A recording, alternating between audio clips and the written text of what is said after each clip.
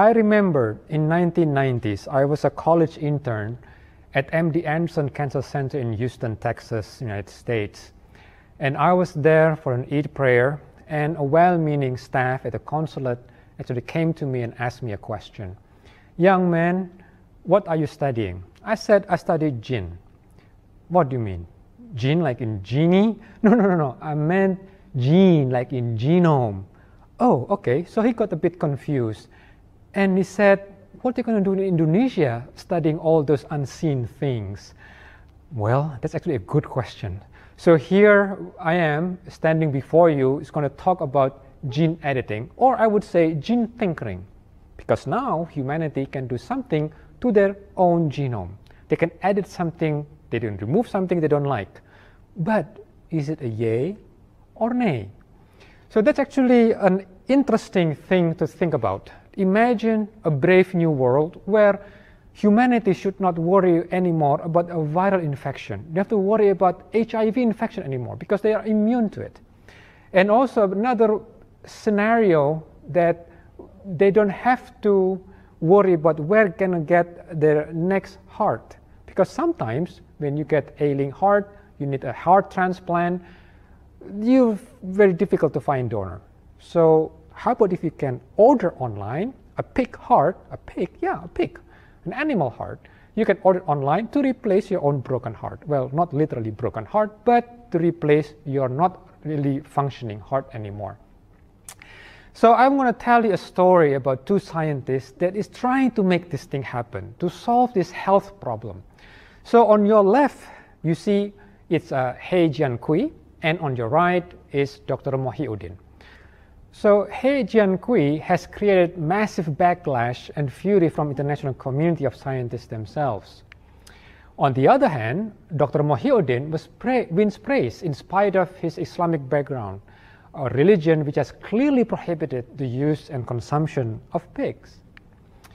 So why do these two scientists receive widely different responses in spite of their well-intentioned effort to improve health? So let me outline the agenda of my talk today. There are about 4 of them. So one, I'm going to talk to you how the technology itself works, this so-called gene editing. And then second, I'm going to elaborate why and how this He Jiankui got into trouble and why Dr. Mohiuddin gets the praise. And the third one is a difficult one. The third one, we're going to explore the current thinking, whether gene editing as a technology is a go or a no-go. And lastly, we all want to find out what happened with the babies that are genetically edited and also to the patients who receive a pig heart that has been edited. So what is gene editing? Gene editing itself is a technology, is an accumulation of many different technology before and involves many different scientists. Many of them are very talented ones. But these two women are especially important.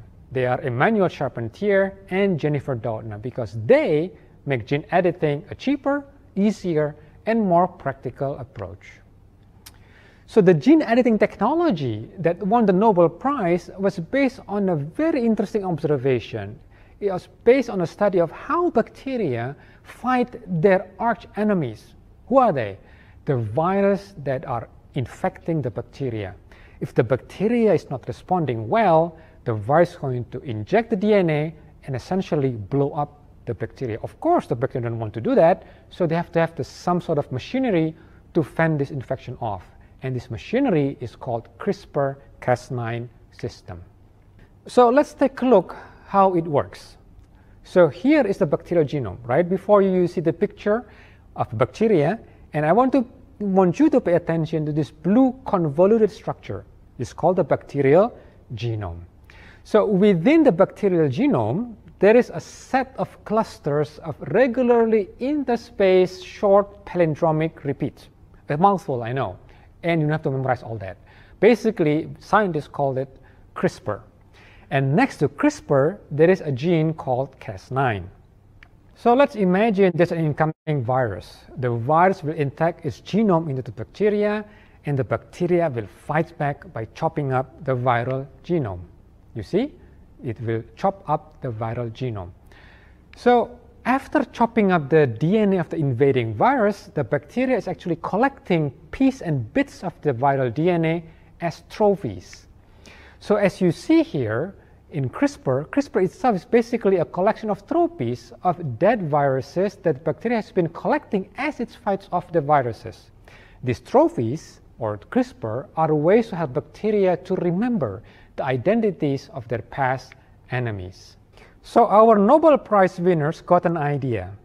So they asked, what if we can take advantage of this CRISPR-Cas9 into our own system and ask, can we actually remove part of our own genome to our advantage?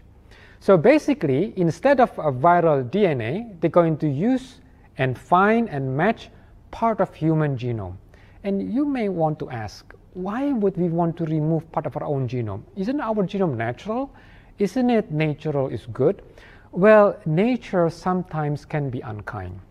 Why I would say that? Because sometimes during the natural processes, some of our genes got mutated. And we know when they got mutated, some of us will get cancer, and some of us, having certain variation of these natural genes, they get more susceptible to viral infection. So this is the idea that eventually got He Jiankui into a deep trouble. What he did, he wanted to delete CCR5 gene and the gene that's actually required for HIV infection. So why he was in a trouble? So let's find out what's going on. So a few years earlier, a couple went to He Jiankui. So this couple, the father has actually HIV infection. He is HIV positive person, and he wanted to conceive a child. But then he worried that the baby may get HIV just like himself. So is there a way to avoid this kind of infection? So in order for the HIV virus to enter the cells, it requires interaction with a human protein called CCR5. And in nature, 10% of human has this very interesting variants of the CCR5. They are missing 32 amino acids from the CCR5. So he proposed to the parent, look, would you allow me to edit your embryo of your future baby and remove these 32 amino acids from CCR5 gene, so then the baby will be immune from HIV infection? The idea seems to be straightforward, and the parents agreed during the procedure. So how did they do it? In order to explain the entire process, I'm going to remind you about what is called this in vitro fertilization process. So many couples want to get babies, but things happen, so they cannot get the babies in a natural ways. So the way in vitro fertilization works is something like this. The mother will have the eggs coming out, and also the father will get the sperm coming out. So in a laboratory, in the dish, they're going to mix the eggs and the sperm together and let the fertilization happening. So in this entire scheme of the process, when you want to do gene editing, there's an additional step. After you mixing the eggs and the sperm in a dish, the process of editing begins. But then there was a big mistake. Before the embryo being transplanted back to the mother's womb, the team, they make assessment, and they realized that apparently the target was not right. So remember the original idea to remove the 32 amino acids? This is actually the original idea. So they want to remove 32 amino acids in order for the babies to get resistant to HIV infection. In fact, they get less amino acids being deleted. And even worse, many cells in the embryo did not get the gene deleted at all. What does it mean? So it means the embryos still are susceptible to HIV infection. At this point, He Jiankui and his team should not proceed with transplanting the embryo into the wombs of the mother. This actually cost his job. A lapse in his decision to go ahead went ahead and transplant the embryos actually create an uproar to the scientific community. And he now paid his mistake by going to jail for 3 years. And he's just being released earlier this year. So that was the story of Dr. Hay, and which is very different with Dr. Muhyiddin. Dr. Muhyiddin gets lots of praise. The procedure of heart transplant in human itself is not very difficult. It's very straightforward. You find the donor, you cut the heart out of the donor, and then the heart will be transplanted back into the recipient. Simple as that. The problem is finding the donors. There are 4,000 adults and children in the United States every year waiting for the right donor. And many of them, they died before finding the right donor. So we have a problem with scarcity. So in 1960s, Dr. Hardy, he had this thinking, what can we use as alternative? Can we use chimp?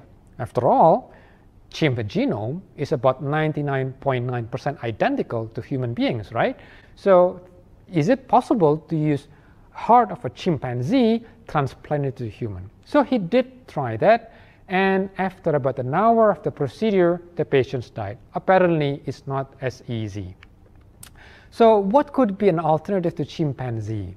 In the 1950s and 60s, people actually trying to isolate tons of pancreatic from pigs and to get few milligrams of insulin.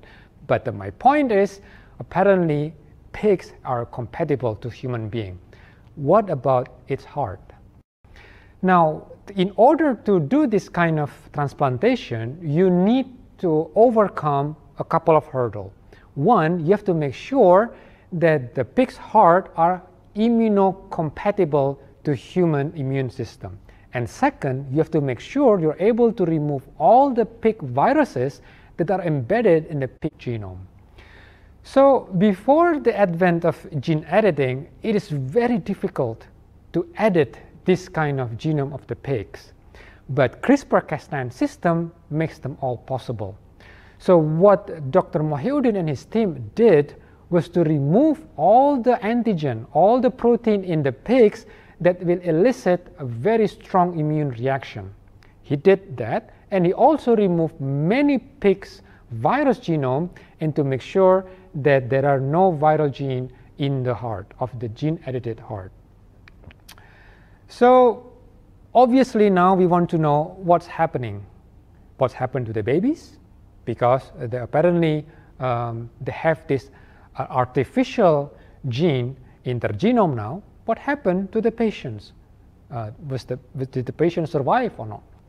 So before we find out what happened to the gene-edited babies and what happened to the patient who got this pig heart, let's first think about 3 tests or 3 criteria, at least according to current thinking, whether we should go or no go with this gene editing process. The first one, we have to ask whether the gene editing is medically justifiable and religiously sanctioned. What do I mean by that? Because when it comes to He Jiankui's problem, apparently he did not need to do this gene editing. He could simply just wash the sperm of the father and do a regular in vitro fertilization procedure. However, he did not do that. So when it comes to medical justification, you have to make sure to make the case that there is no other alternative except for gene editing. Many religious leaders think if there is no other alternative, usually they have no problem with this new technology. But then you have to pass the second test. What is the second test? The second test, you have to ask whether the gene editing itself is precise enough to do it in human. What He Jiankui did show us apparently our technology is not that precise. Instead of getting 32 amino acids deleted, he got less deletion of the genome. So that's actually one of the problems. The other problem, our genome is a huge collection of genetic information. So what happens is, if you delete one gene, it may affect the function of other genes. And we don't know the consequences of that. And the third one, we need to be very careful, because when we start editing our genes and our genomes, what if these variants move into the society gene pool? So when it comes to Hejian-Kui, it's going to be a really problematic, because when somebody has this unnatural variance, we don't know the consequences society will have on this variant. But when it comes to the heart transplant, as long as done on adult, that will not be passed down to the next generation, they may not be a problem. So we have to be careful when we're going to decide a go or a no-go, a yay or a nay. So here comes the result. What happens to the genetic edited babies, and what happened with our patients who got this big heart?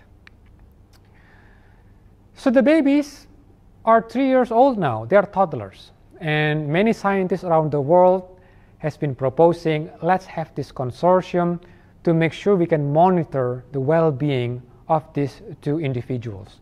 After all, they are carrying unnatural variants of the genome. So we need to find out what happened. And what happened with our patient?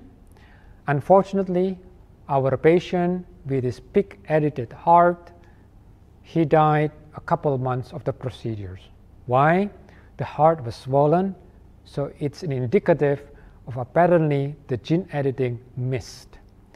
They missed some of the viral genome of the pig, and this viral genome apparently still can cause problem, causing this inflammation.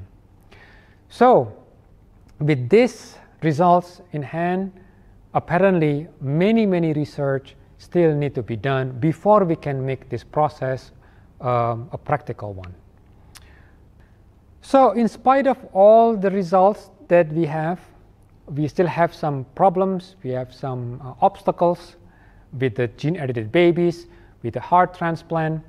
But at the end of the day, we all know human is a thinking, deliberating creature. Human loves to meet challenges and just simply do not want to give up. Certainly, the procedure of gene editing promises many good things to solve our health problems. However, we must be very careful. We shall be mindful when we do science, and although there are certain progresses, we should be very careful with the result that we get. In spite of all the best effort to predict what we want, sometimes, and we have to realize, they are unpredictable.